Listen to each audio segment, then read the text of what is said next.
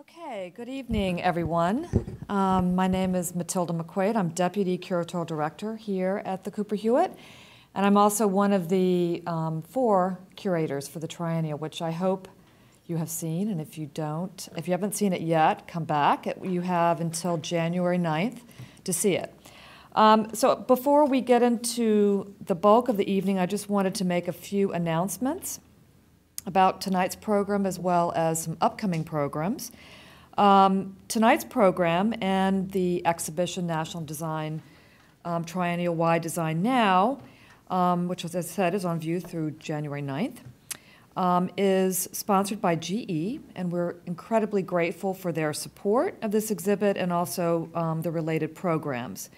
I'd also like to thank Agnes Bourne, the Mondrian Foundation, and the Cultural Services of the French Embassy in the United States, La Maison Française, for its support of tonight's program and the exhibition. And in terms of next week, or this coming week first, if you want to know what's behind me, behind this panel, you got to come on Thursday. I'm not going to tell you what it is, except that it's part of Bill's Design Talks. Professor Takamura is going to be talking about it, and it has to do with the Earth. So you got to come. It's going to be a fantastic interactive event. The first time seeing this, I'll give you a hint, it's the Earth. That's an interactive Earth, and it's the first time that it's been in New York. And then on the following Monday, we have a conversation with Bill and Alberto Alessi. So program information and tickets are online. And also, if you have any questions about any of them, Erin McCluskey, who's head of our public programming, is here this evening, and she can also answer them. So tonight we're going to hear about materials, and they're not your ordinary materials. We are going to hear about some innovative thinkers and designers who are working with materials such as glass and flax and mushrooms. And these and hopefully many other materials are going to be talked about and can also be seen upstairs as well as at the end of the program on the table as you leave. Now, when I and my fellow curators began researching the Triennial, I was the one in charge of pursuing materials, and so I knew exactly where to go. And I went to visit the material man himself, Andrew Dent, who's going to be our moderator tonight, and who lives and breathes materials, and who is the vice president at Material Connexion, who is also the responsible for putting out these materials on the table tonight. And I came with him sort of with this idea that I wanted to find the miracle material, the one that was biodegradable, that, you know, zero carbon footprint, was affordable, beautiful, and all those other expectations that designers would love to have in kind of the miracle material. And he set me straight. He said, there's no miracle material. And he kind of rejiggered my priorities and showed me some really beautiful, innovative materials, which we're going to share some of them with you tonight. So then another person who's going to be speaking tonight is, I think, considered another material man, Francois Azambourg. Maybe he's the material man of France. But he's also called the poet of materials. And I would even add to this title, magician of materials, because he has this magical way of making materials unfold and unfurl, and generally just kind of exciting all of our senses. And his Lin 94 chair, which is made out of 94% flax, is in the exhibition, and just by the way, it's as strong as carbon fiber. Icestone is also represented in the show, and a representative here to talk about their sort of innovative materials. And what's so interesting about Icestone when I visited is how they think very holistically. They care as much about the educational training of their employees as about the quality of the materials they produce. And the quality of Icestone's recycled glass and concrete slabs is absolutely gorgeous, as you'll see on the table. And coordinating this is Dafna Alsheh, who is helping to transform how manufacturers such as Icestone think and are producing. And finally, we come to mushrooms. And I was amazed at the idea of mushrooms being used as insulation material, combined with other kinds of agricultural waste like rice hulls and cotton burrs and mushroom roots. So Eben Bayer, who is co-founder of a biomaterials company called Ecovative Design, is going to tell us more about this magical mushroom materials that we don't eat, but that we actually admire. So I'm going to let Andrew come up and give another little intro, and then the panelists will come up in a few minutes. So thank you. Hello, everyone. Thanks, Matilda. Yeah, I'm the guy who you come to with all your hopes and dreams about materials, and I basically say you can't have it. I think with Matilda and with our aiding her selections in materials for the show, I think what we tried to do was to try and give them an idea of there is probably, you're right, not one material which will solve all problems, but there are certainly plenty of materials that are able to solve specific problems. And if you look at the materials within the show, many of them are to do with sustainability. And I think it's impossible to think about materials and design at the moment without thinking about sustainability as one aspect of what you need to solve in the problem of creating a product that works. If you look at, if we're thinking about a timeline of materials within the, from basically, let's say this, the start of the Industrial Revolution through to about now, we have seen how materials can completely transform our built environment.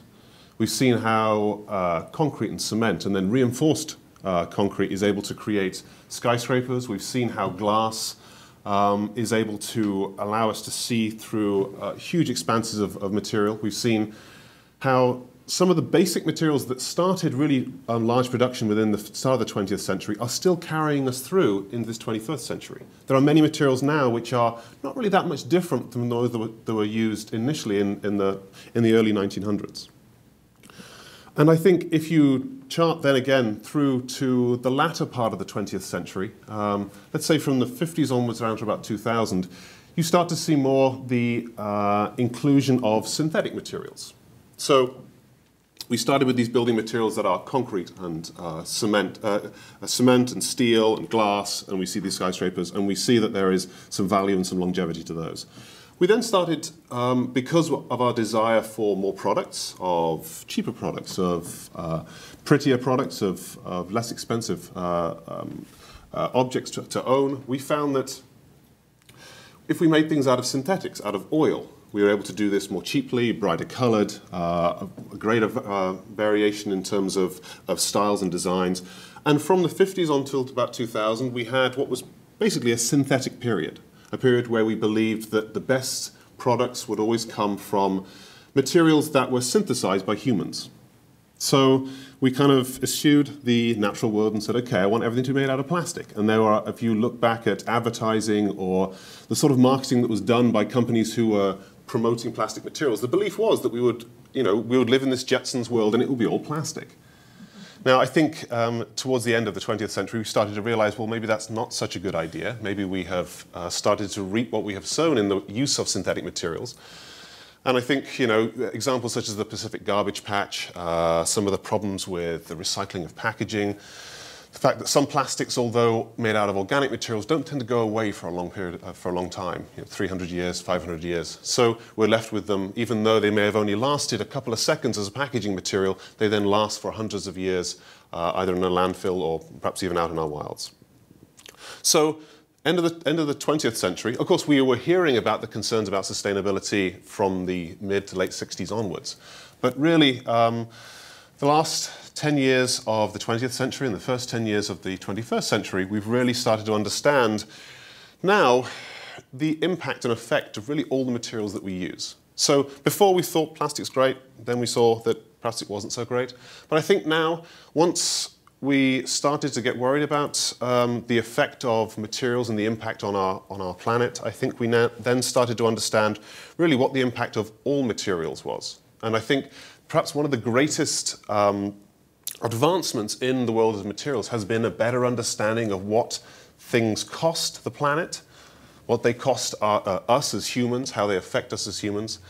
And we have a better understanding now of every material that we use. What is the effect that material is going to have on the environment, on our health, on the environments of our children, our grandchildren. So we've seen material innovation. We've seen great strides in the use of carbon fiber, in the use of the burgeoning area of nanotechnology, the improvements in metals. We've seen all these improvements, but I think one of the greatest advances we've had is that we can say now, if you want to produce something and you want to use a material, we can tell you what the effect of that material is. And I think what that has done is both put a curse upon all designers and also given them an awful lot of creativity. The initial curse, of course, is that everything you produce now has an impact. So the more successful you are in producing more products, the more impact it has. And we've seen through cradle to cradle as a design methodology how it's possible to get around that. But the vast majority of current products in the direction they're going, in terms of wanting to sustain greater profits and larger volumes of production, it's very hard to actually then put sustainability into that and then have sustainability as an effective way of then changing the production of those products. So we got a little depressed. The designers came to us and asked, well how then now do I make a product I can be proud of? So we have sustainability as that almost a break on production and makes designers think differently. But I think as designers then got a better understanding of the way that they can use sustainability, and I think examples of the materials that do show great sustainability will be presented here, I think with certainly with the products of Francois Azambourg, Icestone, as well as the mushroom material. I think we can see there how then understanding sustainability, how, given those limitations, your creativity is then allowed to grow a little bit more. So with no constraints, you can make anything, then you need very little creativity. Where if you put constraints within that and you need to make something which is sustainable, I think then you need to be more creative. Maybe there are greater limitations on the materials, but then that's up to you as a designer, as a producer, to work within those limits and then come up with something which does not only have sustainable attributes, but then is also successful in terms of profit and a success in terms of the beauty of the material as well. We are, of course, always concerned about resources as well. If you follow the news, there are concerns about rare earth elements, there are concerns about how much oil we have left. And I think, again, the materials that we are seeing, and we're going to talk about today, give an example of how one can reuse the millions of tons of glass that is recycled every year. We can also see how the waste material is also then allowed to be incorporated into a mushroom-based insulating material, again using waste material rather than using new resources. And of course the use of things like flax, which again in itself is a waste material from linen production, how that can be used as an alternative to glass fiber or carbon fiber, and have much the same property in terms of strengthening and creating beautiful objects. So I think with our concerns about resources, whether they be oil or natural materials, I think these three products give a great show as to how one can use waste materials, recycled materials, to a very effective end. So what we'll do next is I'm actually going to have Francois come up here and talk probably for about 10 minutes about some of his work. We will then sit down as a panel and I'll have the two other panelists explain something about their products and their processes in terms of sustainability. We'll have some questions and then we'll open up to the floor. So Francois, if you mind coming up and giving us a presentation, that'd be great. Thank you. Okay. Bonsoir, donc je suis Francois Azambourg de Design. Good evening, I'm Francois Azambourg. Je tiens à remercier le Cooper-Hewitt et Mathilde de m'accueillir ce soir, ainsi qu'Odile Hainaut, grâce à elle. I would like to thank Matilda for her introduction this evening. Ok. Donc je vais certainement vous parler beaucoup. I think that probably we're going to be speaking to you tonight a great deal about modern economy. Alors pour ce to go in that direction, this first image, which is a combination of fiber optics and iodine. Et donc, ce qui se passe dans ce luminaire, c'est qu'en fait, just to show you what makes it up, essentially, this is something that is reduced to its elements. So I think that if what we're talking about is sustainable development, we're going to have to talk about subtraction. Let's talk about that then with respect to a piece of furniture. What you have in a piece of furniture then is a structure, a filling, and a surface. J'ai oublié, mais je tiens vraiment à m'excuser de ne pas parler. Oh, and I forgot to tell you, I apologize that I'm not speaking English. So what I have done, since we're talking about subtraction, is that I have eliminated one constituent part of this, which is to say the structure. And what you have left is foam and rubber. On top of this rubber, you've got 2 layers of plywood. Sur ce procédé, avec Hermès. This is something that I did for Hermès.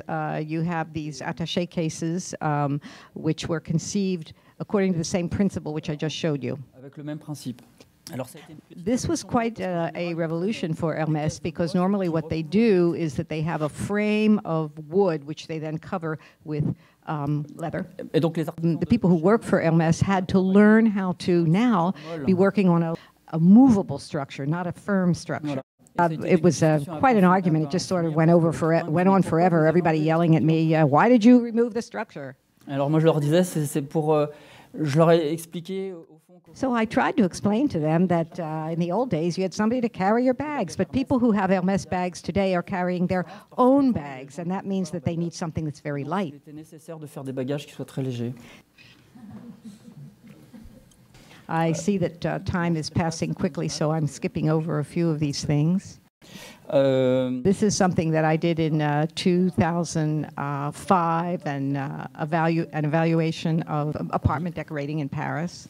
Et donc j'ai travaillé sur un. What I was working on here was quite interesting to me. It was a bees bed, such as you see in the different beds that the bees have in a beehive. The reason this was interesting to me is because this is a twofold object. It is both useful and beautiful. Alors j'avais fait une caisse en. I created just a simple case with these bee beds. And I'll show you here some of the component parts involved. I decided that I wanted to work with these bee beds. And I came to the conclusion that these bee beds could also be lead me to create other kinds of objects. Donc, I'm going to also come back a little later to the use of wax as it applies to this. Here you can see that these are little plates for holding fruit. What happened here, though, was in working as a designer for companies, I would make a decision, but that decision would just sort of disappear in the air, because finally it was the bees that were making all the decisions. One of the great worries that we have in design is how you can get yourself to move from one level to the other, and so it was very interesting to see how well the bees managed that. So when things really went well, I ended up with a little plate, such as you see here. And it was constructed with the same method that you would use for a plaster mold. What happens is that we remove the beeswax, and what we replace it with is melted silver. De l'argent en fusion. Bon, j'en ai profité au passage. What I'm doing now is just sort of going through a few slides which allow you to see objects that have been that I've been able to create from these bee beds. Voilà, qui est édité par Ligne Rosée. What happened next in my career was the Japanese asked me to work for them. Il y a des Japonais qui m'ont demandé de travailler pour eux. And it's very interesting because they work beginning with a starting material of recycled paper. Tiny little pieces that they retrieve from a factory that makes envelopes. It was fascinating because the resin was stuck onto these little pieces of the envelopes. What's really fascinating is that with these little tiny pieces of paper, they managed to fine-tune some pretty wonderful products with the use of all kinds of different materials, going from foam all the way to structures. And what we were doing was injecting paper inside. One of the things I'd like to mention is that you can actually build an entire house out of paper with this method. This is a flax field. This is a kind of a lovely story. One day, an industrialist called me up, and he said, I am somebody who makes chassis for very fine cars, such as Lamborghinis and Ferraris, etc. And it asked me to use then coal and Kevlar. The desire was to use this kind of material in a house, but that would be very difficult to do because it's very expensive, and besides that, it'd be very difficult to obtain the material.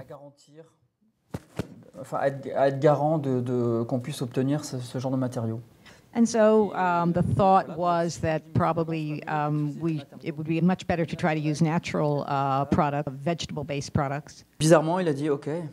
And bizarrely, what did he say? Okay. On s'est donc renseigné de chacun de notre côté. And so each one of us went home and did research for a couple of weeks and thought about it, and then we got back together again and said, well, finally, among all the products that we can think of, the natural products that we might use, cotton and many others, we ended up with flax as being the best option. And what's interesting is that our first experiment was on automobile chassis, even before we launched the manufacturing of the mold itself. Right now, this is called 94 flax. Parce qu'en fait, on est arrivé à 94%. This is because we ended up with 94% of vegetable material in the chair. Les 6% qui restent, c'est des... And the 6% that's left are oil-based products. Voilà, essentiellement le durcisseur. They serve essentially as hardeners. Parce que ce qui a été le plus compliqué, What was more complicated was using flax resin. It was a beautiful experience showing that today we can use new composites by using essentially natural elements. On the other hand, this is high-performance stuff because it's twice as light as flax fiber. Je vais peut-être terminer là-dessus. This is kind of surprising. The chair, the machine that makes the chair weighs more than 10 tons. C'est une machine qui fait plus de 10 tonnes. Alors, il y a fort longtemps. This is a chair that I did about 10 years ago called the pack chair. Le chaise pack. What's wonderful about this chair is that it avoids structure entirely. The chair suffices to itself. It makes itself. It's really simple. You buy the so-called pack. You take your chair out of the pack. Voilà, comme pouvaient remarquer les Français. You turn a button that is on the side of the chair, and that puts two polyurethane components together with one another, in contact with one another. And then you shake your chair, and it makes itself, it builds itself in 4 minutes. Voilà, ça c'est la chaise obtenue. Bon, je crois que c'est bon. Oh là, il y a encore plein d'autres choses, non, c'est pas grave. I think that's okay, that's it. Thank you.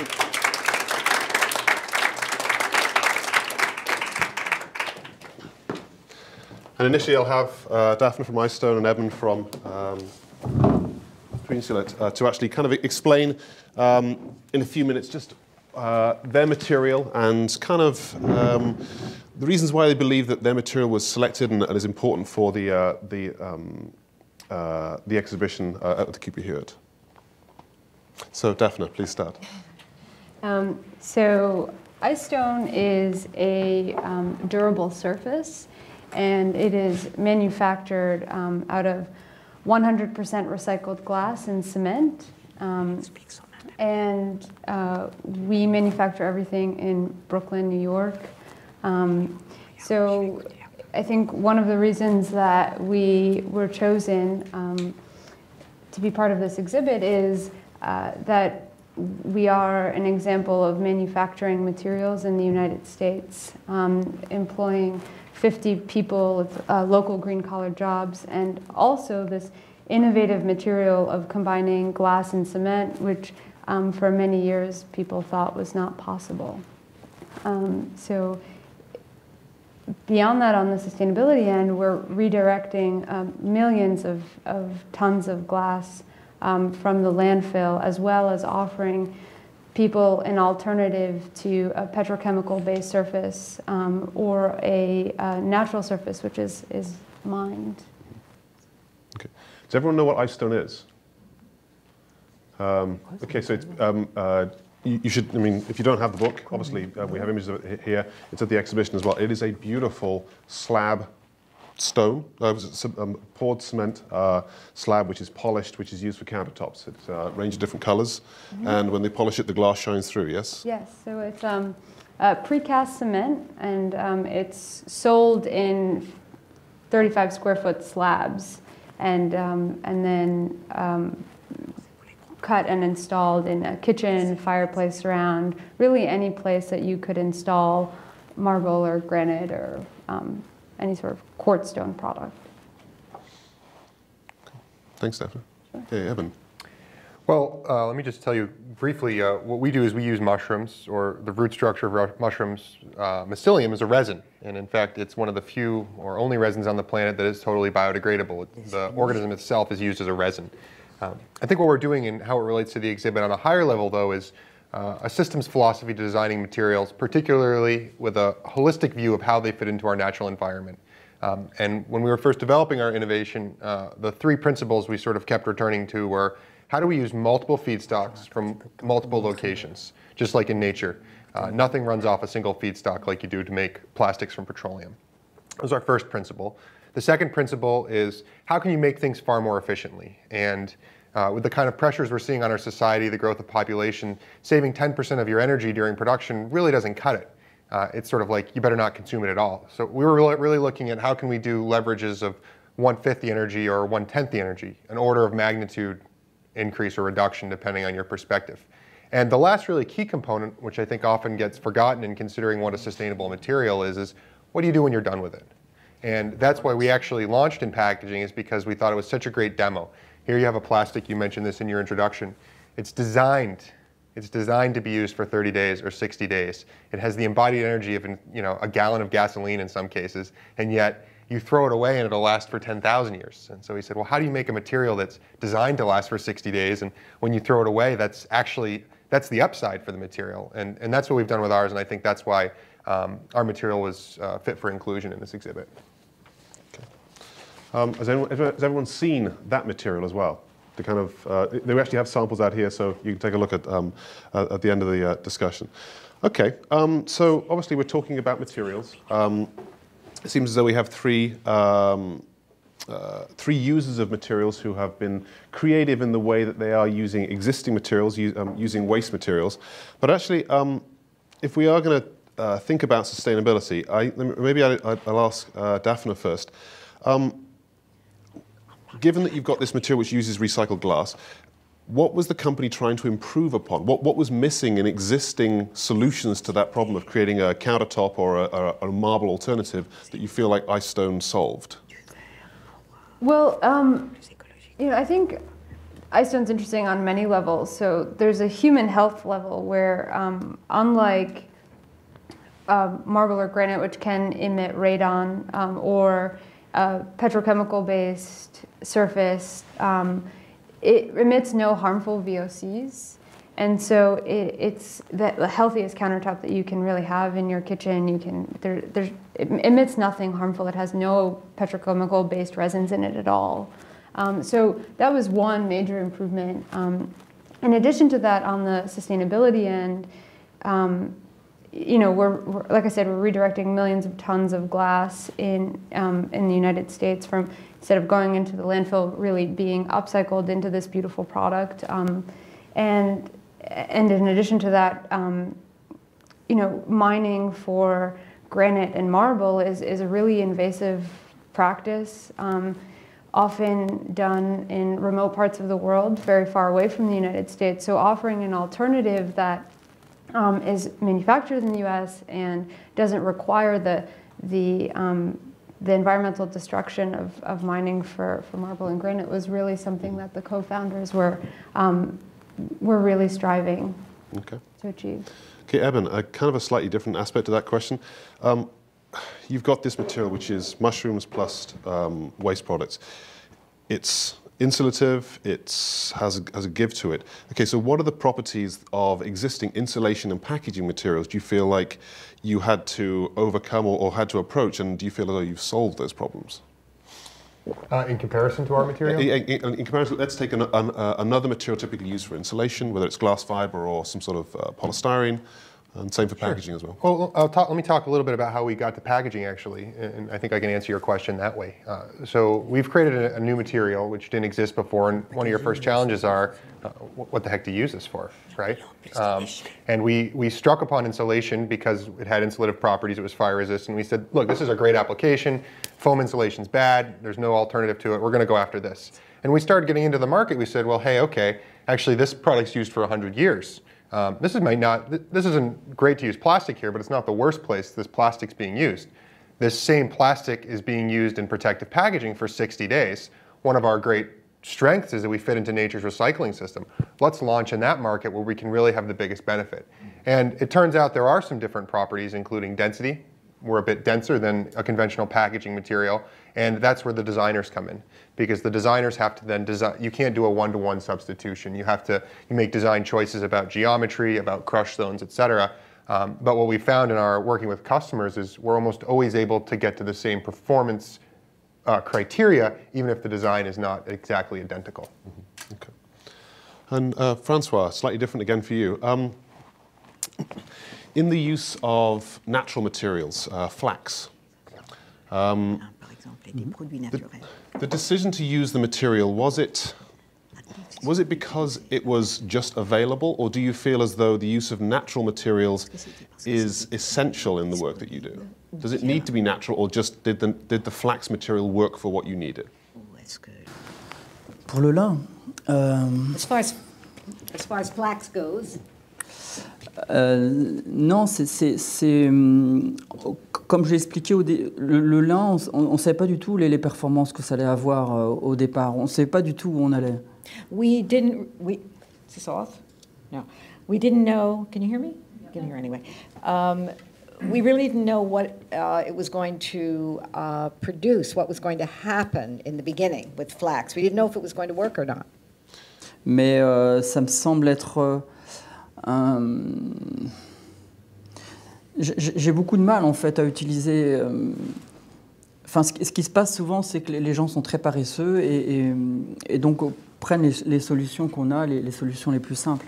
What happens very often is that people are kind of lazy, and so they will go after the easiest solution possible.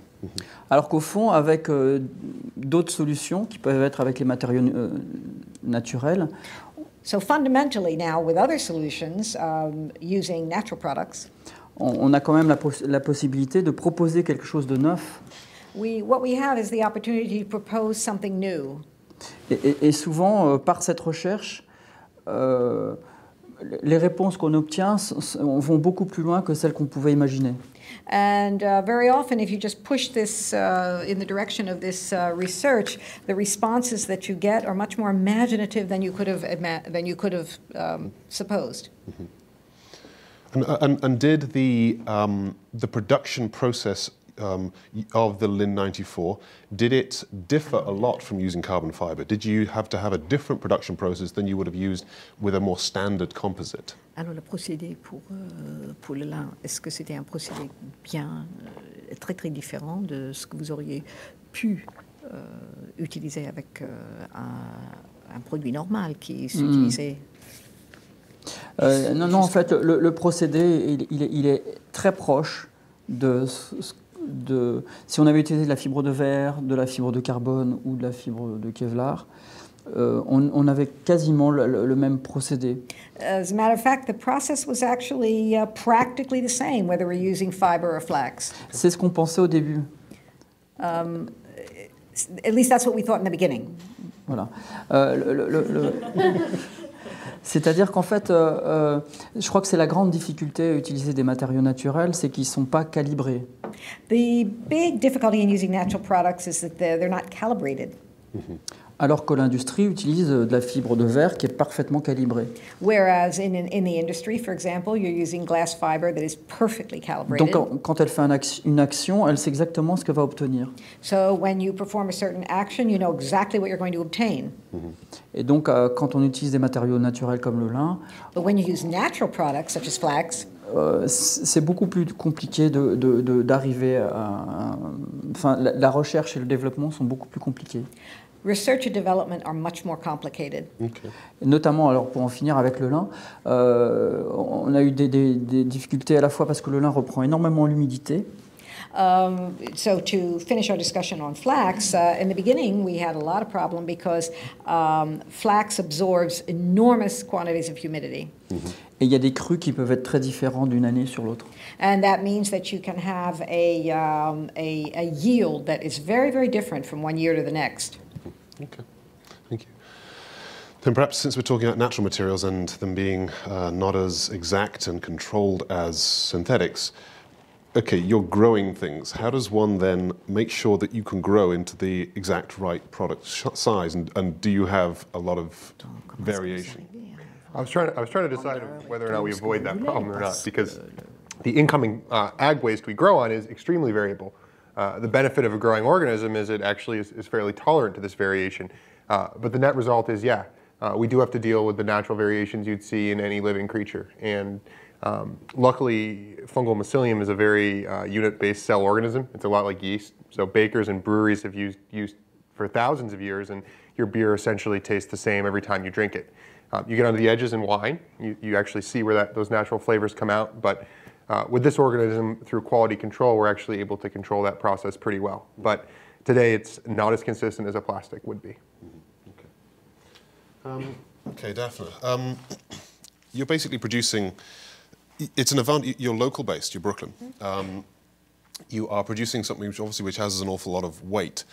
In terms of trying to present a sustainability story, how does one deal with the fact that you're producing something in Brooklyn which then may get shipped to all places of the US? Is that something that has been of concern to Icestone? And have you thought about finding different, more localized production in other areas? Or is what's the effect of the transport and the weight of the product? Absolutely, and that problem led us to the distribution model that we have, which is we have regional distribution throughout the United States in the major metropolitan areas, and we optimize the truckloads going to California to our distributors and sending it, once a month, so they stock inventory of the material, and then from there they distribute locally to their fabricators and their designers in California, in Texas, in Chicago, all over the country.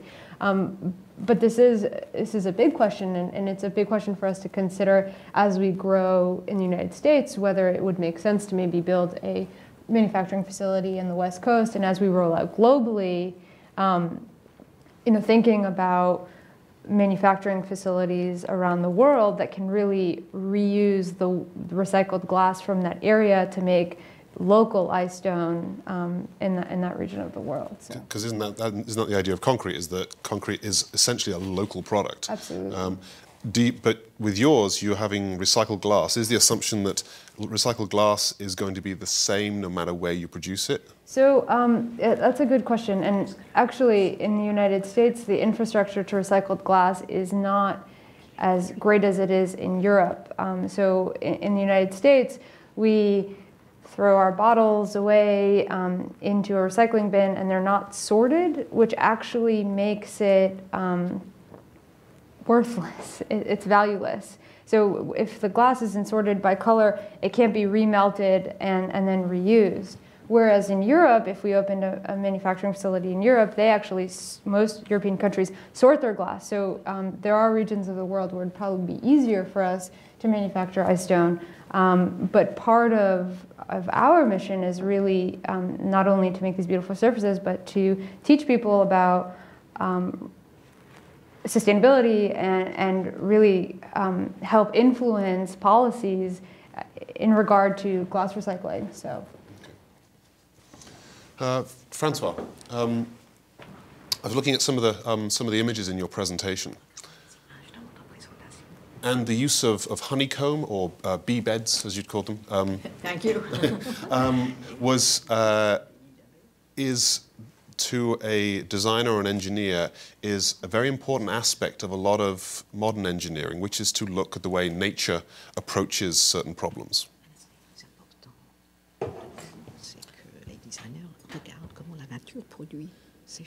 It is known as bionics in Europe or biomimicry here in the US.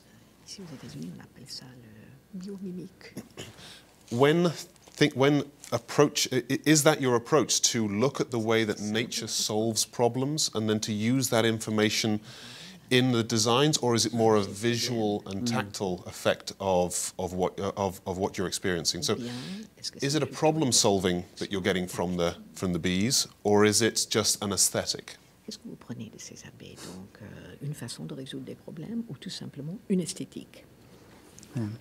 Vous me posez plein de questions compliquées. Hein. You're asking me some pretty complicated questions. Ça dépend. It depends. Pour les abeilles, comme je disais, ce qui est intéressant chez les abeilles, c'est que c'est des ouvrières. What's interesting about bees is they're workers. Non syndiquées. They don't have a union. Et qui travaillent tout le temps. So they work all the time. On a beaucoup de problèmes comme ça. Hein. Et, donc ça m'intéressait en fait d'utiliser les abeilles pour fabriquer quelque chose. So I was interested therefore in using bees in order to manufacture something. Voilà. Après, j'ai quand même l'impression que c'est intéressant de comprendre plus finement comment la nature produit des choses. And then, secondly, I think it's so interesting to understand on a much finer level how nature produces things. Et ça pose les choses de manière essentielle. And I would say that that's even the essential question. Donc sur la question des abeilles, comme moi je suis aussi fasciné par la fabrication des objets et l'industrie. Since I am somebody who is also fascinated by the manufacture of products within industry. Ce qui m'intéressait, c'est pas tellement que les abeilles fabriquent quelque chose, mais c'est que nous, en plus, on puisse le traduire autrement dans un geste industriel. So what interested me was less the fact that bees actually produce something, but rather how we could take their method of working and turn it into an industrial gesture. Et pour en finir, donc j'ai travaillé avec des gens qui font des moulages, qui sont à côté du Mans en France et qui fabriquent des Formule 1. Et c'est avec eux que j'ai réussi à faire des moulages. Des gens qui fabriquent des moteurs de Formule 1. Oh, okay. Des mouleurs. Okay. So I was working next to people who were making molds de Formule 1. Formule 1, Next Car en... What is that? Formula 1. Oh, just plain old Formula 1. Oh, I was looking for something much more. Thank you very much. Much more esoteric. Formula 1. Et eux m'ont expliqué qu'au fond, avec cette technique, ils pourraient très bien demander à des abeilles de fabriquer des radiateurs pour les voitures. And they explained to me how you could request of the bees that they make radiators for cars. Parce que les abeilles vont pouvoir fabriquer des formes extrêmement complexes avec beaucoup de facilité. Because bees are capable of making extremely complex forms with great facility. So the bees make the molds for the radiators for the cars? Donc ce sont les abeilles qui font les moules pour les radiateurs. Non, c'est plus simple que ça. No, it's simpler than that. C'est-à-dire que dans une ruche, puisqu'il faut expliquer qu'on met la forme dans une ruche, donc la forme du radiateur est mise dans une ruche, et les abeilles fabriquent les éléments de refroidissement du radiateur. Well, what we do is put the radiator inside the hive, and then the bees will work around that and create the cooling elements. Les éléments du radiateur. The elements of the radiator. Wow. Donc en fait, elle travaille à notre place. So the effect is that they are working instead of us. That's great, thank you. The Valley Union. Okay, Eben, okay, you've got this ideal, okay, let's accept that true sustainability is very hard to obtain because you're always going to have some impact. You have a product which uses virtually no light, grows on its own, you have a very low energy impact and very low impact process. How does one improve on that? How are you looking to basically make a better product, a more sustainable solution? Well, I think you started with the right point, which is unless you're dead, you have an impact, and we have to accept that. Or you don't, but that has a short conversation usually. There are two big energy users we still have in our process. We have to clean the material coming in such that only our organism grows on it, and we have to dry the material at the end. And moisture removal is not a low energy process. Even with that included, we still do far better than conventional plastics. We have a research project with the National Science Foundation to actually use the same essential oils that plants create, things like thyme oil and sage oil, which are natural antifungal, antibacterial agents, as a disinfection process. And we have two goals. One, reduce energy consumption in our process. And two, simplify the process such that anyone can do it anywhere in the world using their local materials. Our vision is you take the material, you mix in the plant essential oils, you add the cells, and you make it into whatever form or shape you need. Okay. Do you expect that to be, I mean, so you're seeing that in the next couple of years? Is it sort of, what's the timeline for that? We've proven that you can disinfect substrates more or far more effectively than using steam, using these natural compounds. And now we're developing an organism that will grow in the presence of them, so you don't remove them. So sometime in the next 12 to 36 months, we'll have something like that available. And improvements in the process on basically making cement. You've got a relatively, you've been basically in the sustainability, you've been producing a low impact recycled product for the last 10, 15 years? So Icestone was founded in 2003, went to market in 2005. Okay, so really only 5 years. But how does one then improve on that? What are the approaches you can make? So I think, about 30% of the product is still cement, which is very energy intensive to make. And as a company, we're not really tied to cement. So some of the research that we're working on and excited about is what kind of alternative material can we use as a matrix, as a binder for the glass that isn't as energy intensive as a recycled cement or different kind of product altogether that we don't know about yet. So, and then in addition to that, I think as a process, really thinking about reducing our waste.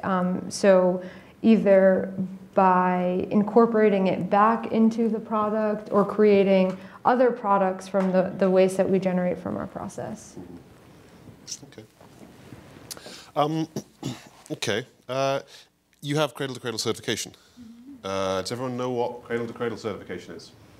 Cradle-to-cradle is a sustainability methodology which is probably one of the most rigorous and chemistry-based ways of approaching the environmental impact of a product. It was initially created by an architect, Bill McDonough, and a chemist, Michael Braungart, and they have been certifying products probably in the last 10 years.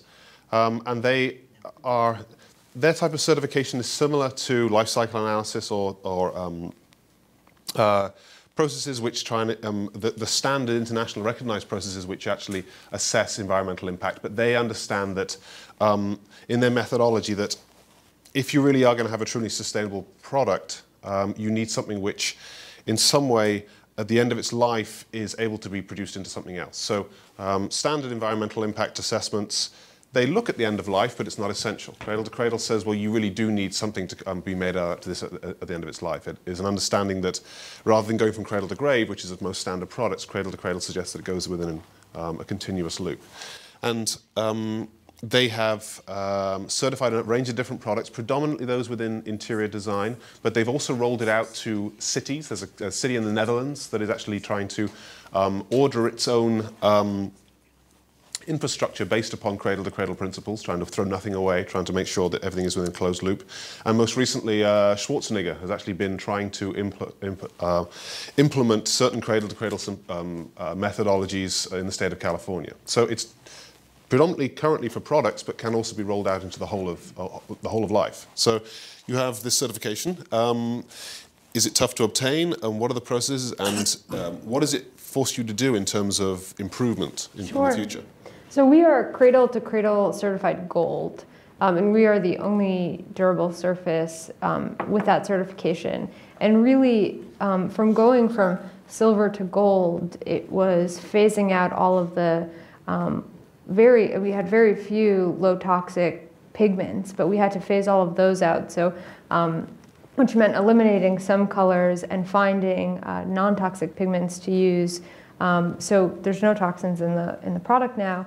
And in terms of how we reuse our waste right now, so all of the samples that architects and designers order from us are actually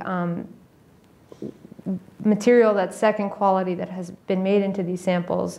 And in addition to that, the waste that we generate right now is ground up and made into roadbed.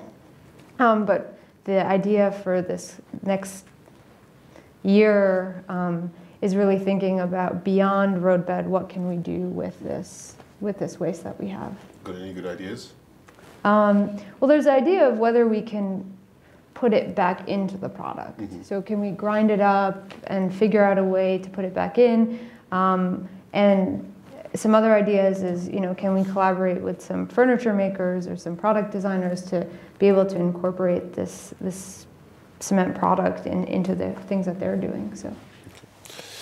Now, Eben, it's obviously, if you think about cradle-to-cradle, your material is probably an ideal candidate, but I'm probably more, and if you were to go that way, I'm sure it would, you'd probably find it relatively easy to get within that certification. But you'd be surprised. Oh, okay. The chemistry behind mycelium is unknown, so it actually is an example of something outside of a system.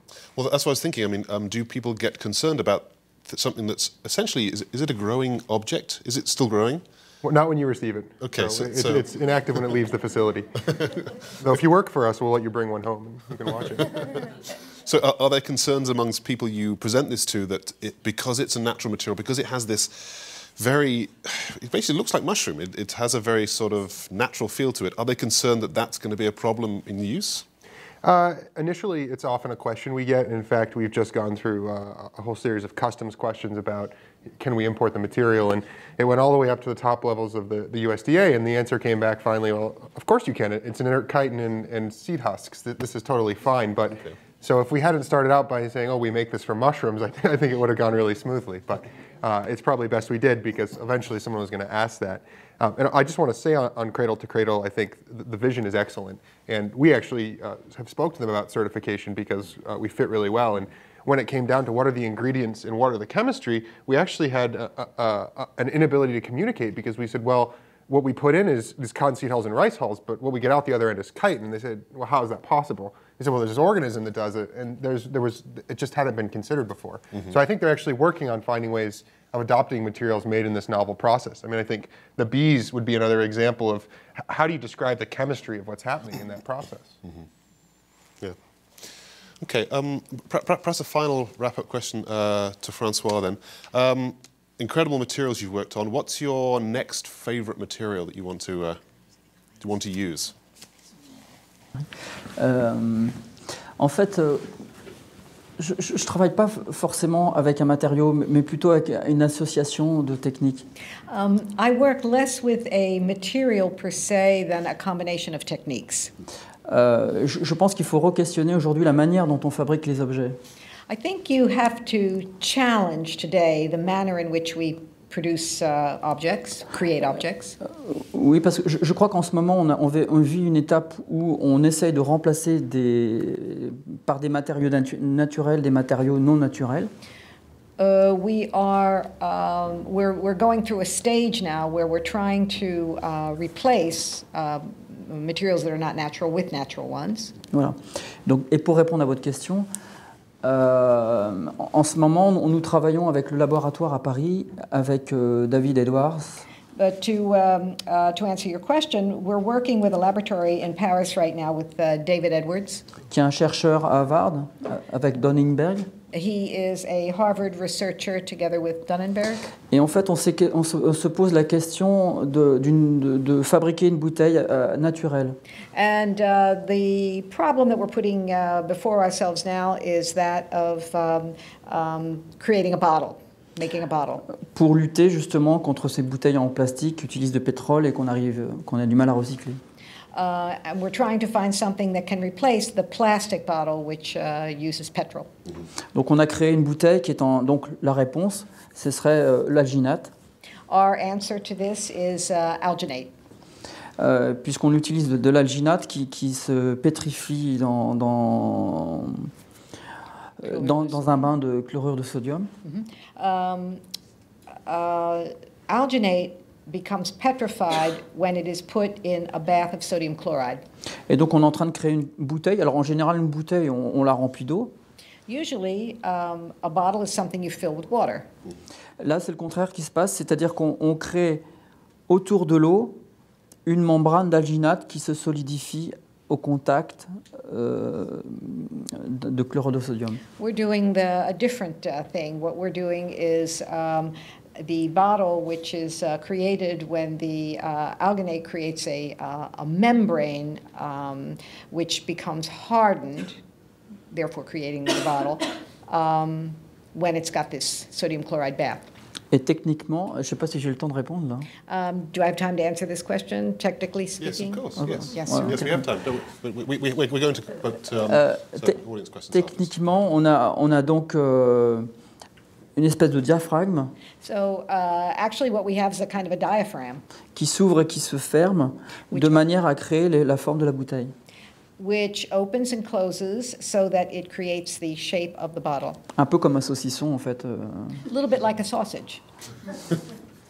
Sauf que ce qui est intéressant, c'est que c'est la pression du liquide à l'intérieur qui donne la forme de la bouteille. What's interesting is it's the pressure of this internal membrane that gives the shape to the bottle. Et je crois que c'est la première fois finalement on arrive à créer un objet dans un milieu aquatique. I think this is the first time that we have managed to create an object in an aquatic milieu environment. J'ai quelques images, mais on n'a pas eu le temps de les voir. I have a picture of it, but I didn't have time to show you. Okay, well, thanks. Okay, so I think we actually have enough time for some audience questions. For Icestone, once it's put into a home and used as a countertop surface, what happens when you demo it and does it go back into the waste stream, or can you recycle it, or where does it go? Did everyone hear that question? Because that was, okay, if we can hear questions okay, then that's fine. So yes, please, sorry. Right now we are working on figuring out some sort of, I don't want to say buyback, but some take-back method of figuring out, well, if you're nearing the end of your kitchen's life, what do you do with this product? So it's actually something that we're trying to develop and figure out, each slab is 570 pounds, so does it make sense to ship it back to Brooklyn? Probably not, but can we figure something else out where it can be recycled locally or some sort of situation like that? So it's something that we're working on right now, yeah. Yes.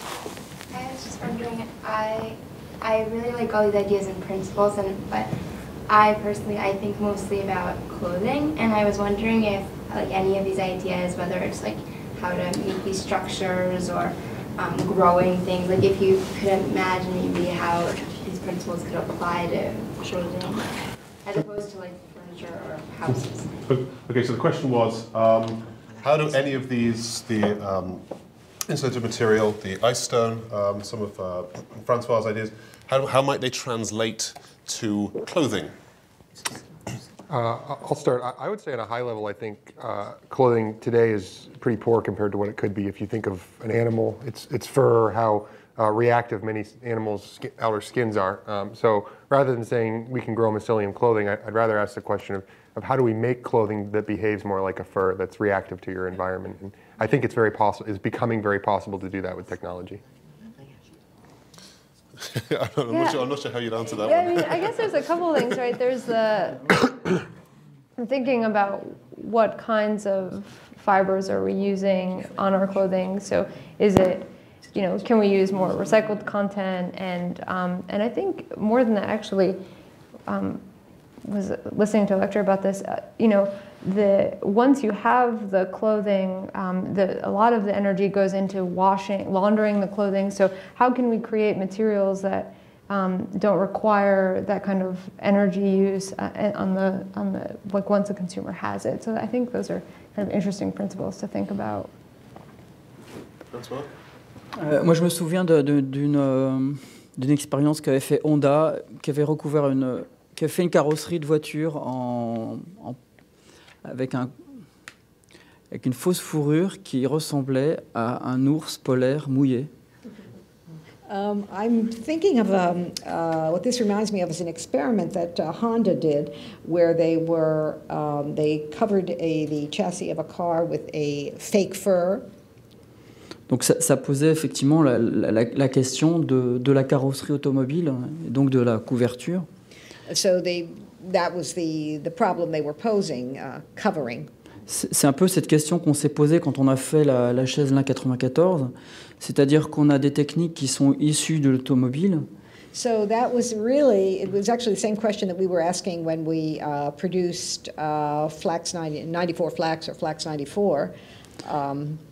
Et donc aujourd'hui on a l'effet inverse, c'est-à-dire qu'au fond, comme on utilise du lin et qu'avec le lin on faisait de la lingerie, we're working in the opposite direction now, using flax, c'est-à-dire en nageant, pour la natation, la nagerie. Lingerie. Ah, la lingerie.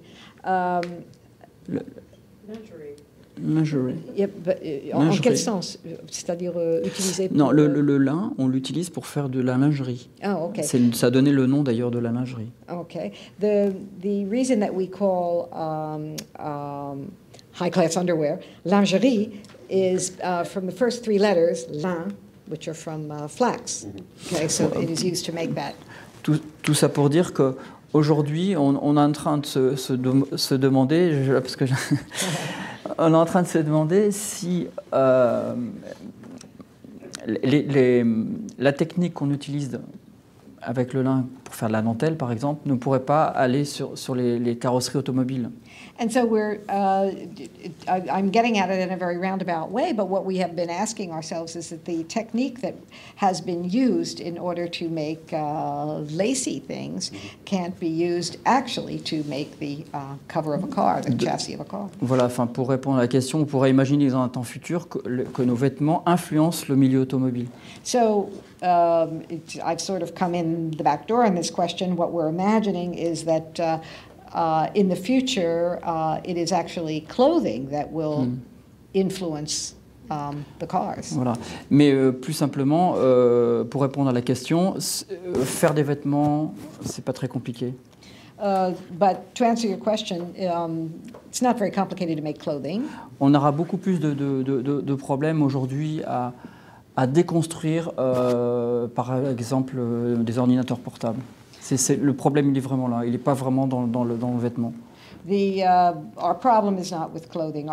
The bigger problem today is the deconstruction of computers that we're no longer using. Yes. For Icestone, just two sort of related questions. Firstly, you mentioned cement very difficult to put together. How did you overcome that problem? And secondly, the glass that you talked about, the different types of string. Do you use all colours glass, and if not, how do you separate those? Sure. So to answer your first question, the way that we've been able to merge glass and cement into a new material is a combination of some proprietary ingredients and a process that we use. So unfortunately, I can't divulge too much. currently, most of the glass that we get is post-industrial glass, which means that it's basically the waste from glass factories, bottle factories. And the reason that it's easier for us to use the post-industrial glass is, one, its abundance, and two, it's clean and it's sorted.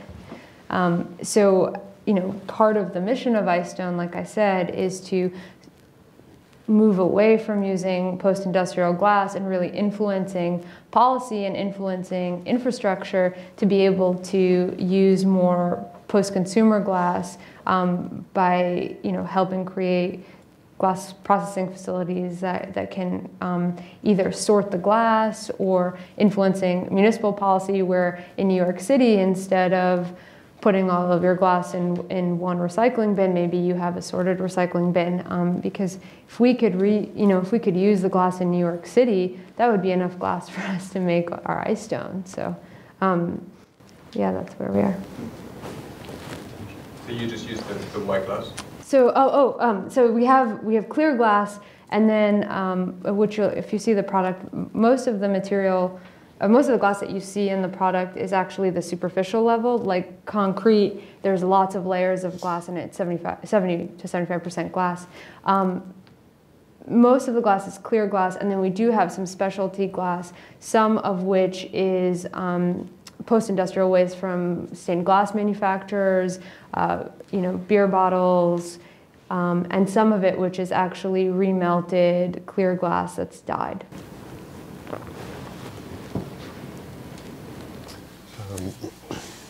Yes. I'm just curious.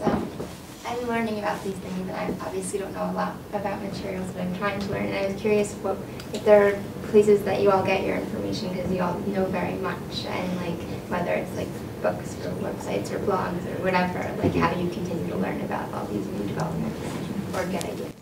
That's Francois. So the question was basically, for someone who is not very knowledgeable about materials, how does one learn? What's the quickest way? What's the best way? How have you learnt?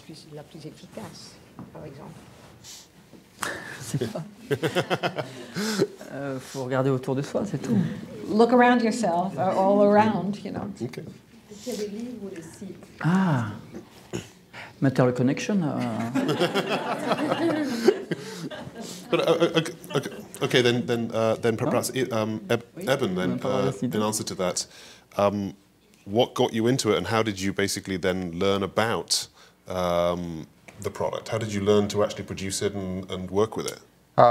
Your answer is very fitting. So this is, my particular project was influenced by my experience actually growing up on a farm in Vermont, where I saw mycelium running across the forest floor, and then what I was exposed to in school, and being exposed through blogs and people coming in giving presentations about sustainable materials. And it was the fusion of saying, I understand plastic resins are used all around us. Maybe this is another kind of resin we can use. Mm-hmm. And I think often the way to find innovation in material space or any space is to take something and put it in a new context and see how it behaves. I'm going to go back to the mushrooms. How do you grow it? I mean, what is it in? Do you have doesn't it have to be dark? So we have an 8,000 square foot warehouse. Our first facility is in Green Island, New York. And we have a small portion of the warehouse where we process the ag materials. And they get cooked and cleaned and put in molds. And then these molds get stacked on 4 foot by 4 foot pallets, and they get palletized, 3 to 4 layers in the air. And then we shut the lights off. And we go away for 5 days, and we come back, they've turned white, we pop them out, we put them in the oven. In reality, actually, people are running around all the time, and the lights are generally on, but it's for the people, not the mushrooms. My second question is, I'm a package designer, so I'm so totally amazed by that. But are you finding new ways to mold it, or can you form it in all different ways? And can you have different degrees of rigidity? Yeah, absolutely. So the platform is really tunable. It just actually changing the organism, the type of mushroom we use. You get you can go from a hard surface finish to a felt, velvety surface finish, and we can mold it into basically any shape. And we're really trying to push the limits on that. But it's still very early. I have a question just about kind of the collaborative, I assume it's collaborative design process. How did you who's on your team, Eben, and also at Icestone and Francois?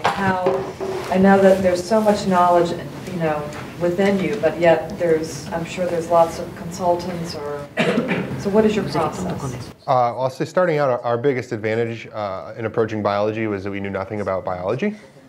So myself and co-founder of the company, Gavin McIntyre, are both mechanical engineers. So we sort of went at this like, all right, we know your little machines. How do we get you to do what we need? And that's a different perspective. And we have a lot of mechanical engineers on our team. We've got folks that actually studied mechanical engineering, got design degrees from Stanford, came back to the field that bring a design perspective. Our chief engineer has that background. And I met a lot of biologists too.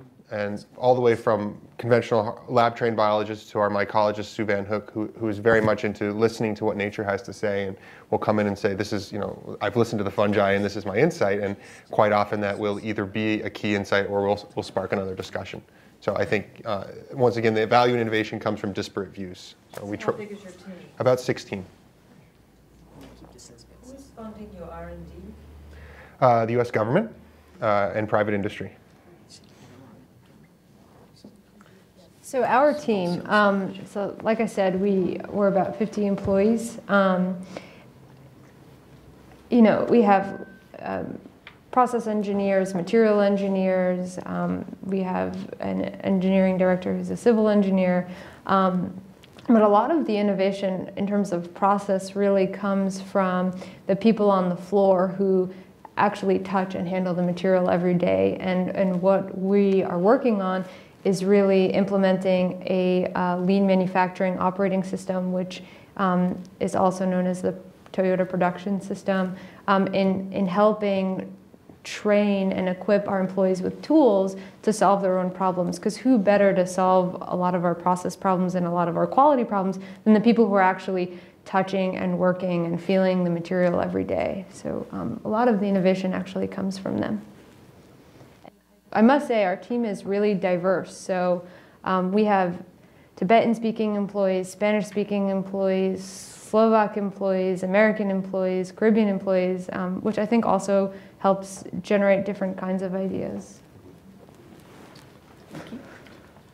L'équipe, je crois qu'une des difficultés aujourd'hui du design, c'est justement d'arriver à constituer rapidement des équipes. I think that one of the problems with design today is the difficulty that there is in putting together a team. Voilà. Et pour donner un exemple. I'll give you an example. Donc pour l'expérience qu'on fait avec les bouteilles. As far as the bottle experience goes. C'était d'autant plus compliqué qu'il y avait des chercheurs qui étaient aux États-Unis, pas toujours en France. One of the difficulties was that some of the researchers were in the United States, not in France. Et donc, il y avait des chimistes, des chercheurs, des scientifiques. So there were chemists involved, researchers, various scientists. Des artistes, des graphistes. Artists, graphic designers. Quoi d'autre? What else? Et des mécaniciens. Enfin, des gens qui fabriquent. Des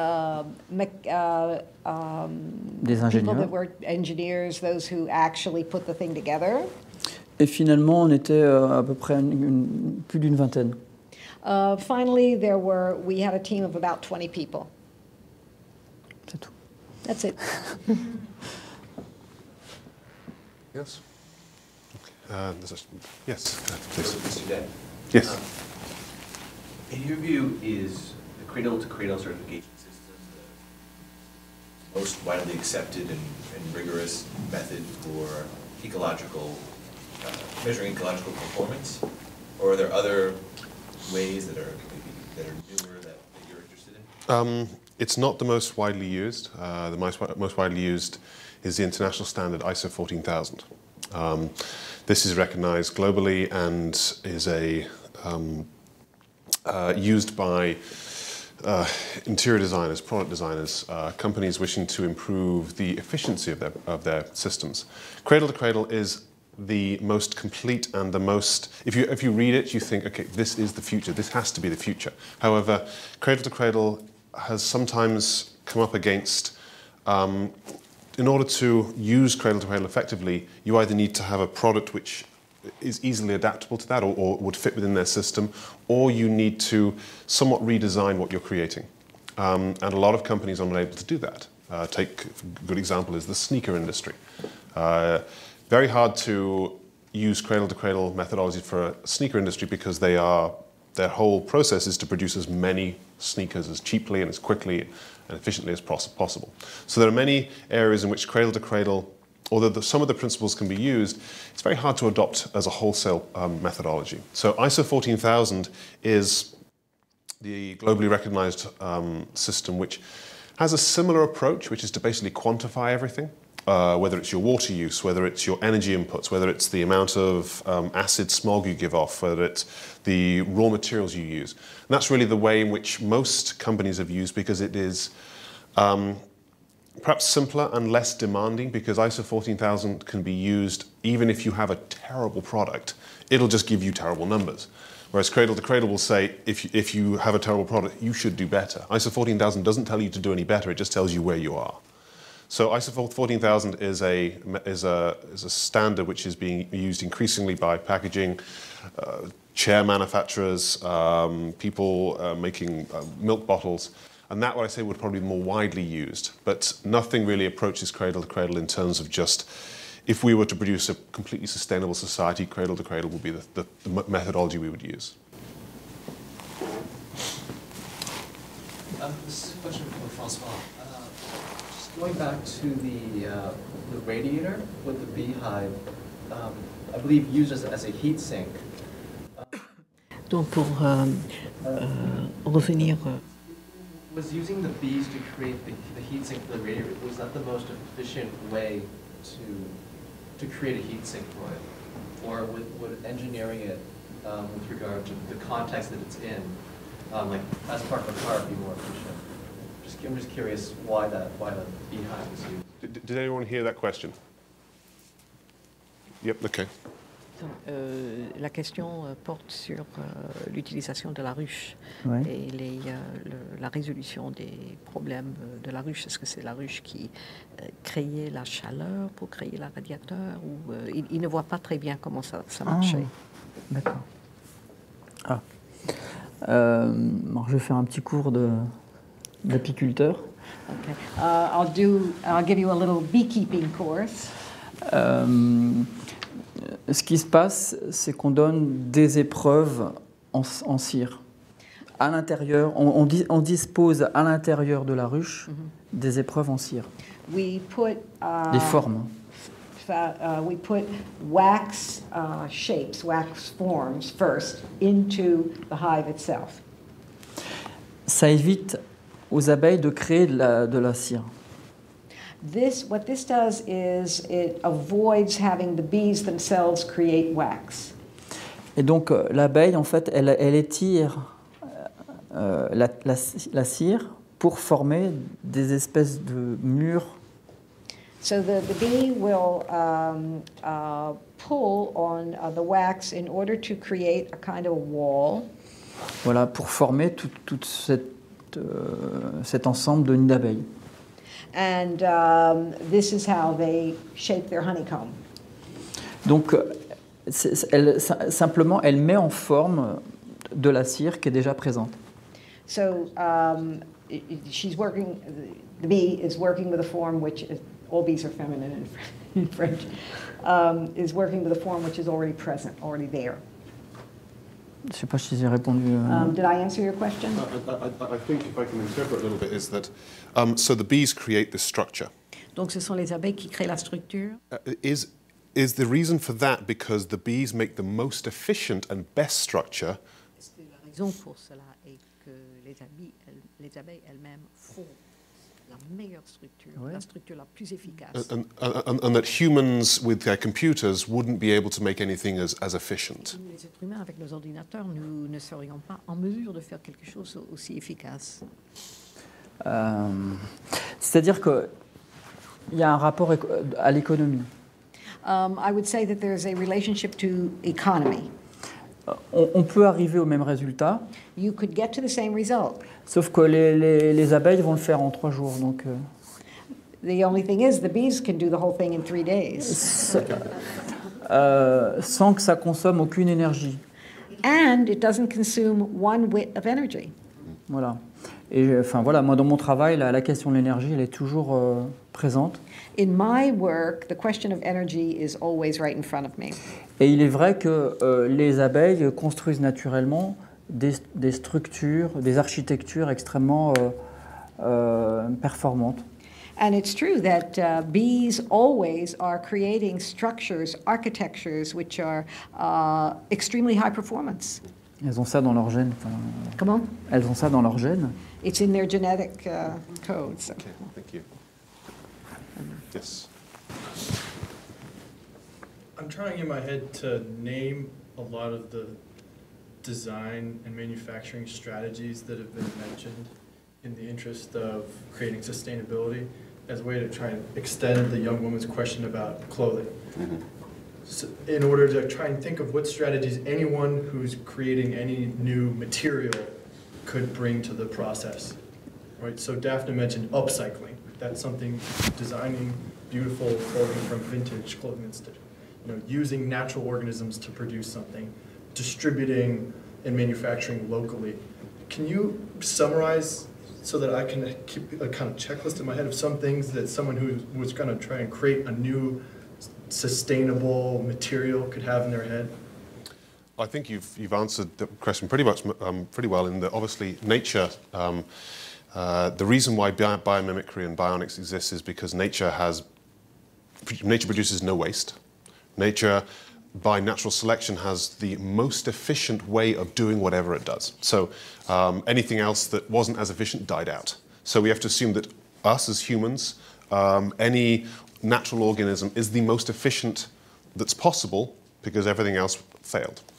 So that, of course, is the great way to start any approach to sustainability, is to look the way that nature has done it. If you can't find an obvious solution for that, an obvious way in which nature has approached it, to be honest with you, I think humans have, in their production, humans have been relatively bad at doing sustainability. I think most of the approaches to sustainability that we have within industries, whether it's LEED for buildings, whether it's approaches by packaging engineers to reduce impact, have really been a very ineffective way of trying to solve the problem after they've already started. So, to be honest with you, we always look to other industries. How has sneaker design solved a problem? How has chair manufacturer designed a problem?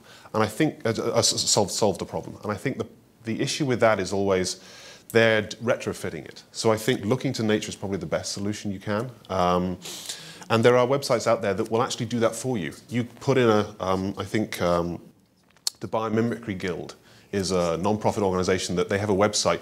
You type in your existing problem and they can tell you within the natural systems that occur within, the natural solutions that occur within nature, whether there's one out there that might help you think about the way in which you could make your product or process more sustainable. Perhaps anyone else got any comments about how to develop a sustainable process? I would say the point of having energy first and foremost in your mind is probably the most crucial. I think you can always do a thermal analysis of a situation. Just ask yourself, how much energy am I going to put into this process versus what I get out? And like you said, nature is optimized. Minimal amount of energy for the maximum output. And that's probably the biggest, most important tenet in my mind. I think coming from, I don't know if this is maybe it's just a philosophy, but having the people who are developing the product or making the product educated in sustainability as well. So they're every day thinking about, okay, well, how can I make this more efficient? How can I make this use less energy? I think a lot of improvement comes from having that education really at the forefront of your... Can I add to that? Yeah. I think one important part that people forget is in today's society, energy and money are decoupled. So it's quite easy to think because something is cheap, it doesn't have a lot of energy. Now, that problem may resolve itself when we run out of petroleum, but until that point, you have to keep asking yourself that question because it's easy to get suckered and say this is cheap, so it must be easy to make. Okay. just as a final wrap-up thought, when I first started and gave the introduction, I talked about the timeline of materials and talked about up until basically now and how we've had a synthetic last 50, 60 years. Looking forward, looking to the future, I think biology is going to play an increasing role, and I think we've seen that with examples from Francois and Eben. So I think perhaps our next century is going to be a biological one rather than a synthetic or oil-based one. But I also think that if you asked me 5 years ago whether I was optimistic about the use of materials in the future of the planet, I would have probably said no. But now, having understood more about sustainability and meeting people who now also understand the principles of sustainability and are using it as part of the products they produce, I think there is now so much greater understanding about, as I said, the impact of what you're doing, and I think that can only be a good thing. If everybody is equivalent to the three speakers here who have understood the systems, understood the impacts, understood the energy, if that is the education and understanding of every product that we produce and going forward, I think we're going to solve a lot of these problems just by that alone. So I think for me it's a very optimistic future, at least in terms of materials and their understanding. Of course, we need to do this relatively quickly, but I think with our combined knowledge and obviously the thirst and desire to create products which do use those principles, I think I'm a lot more optimistic about the sorts of materials, the sorts of products, and the future that we have for design and materials. So I'd just like to finish with thanking all the panels, all the panel, which is Eben, Dafna, and Francois, and also our translator as well. So if you would join me in thanking them for this presentation.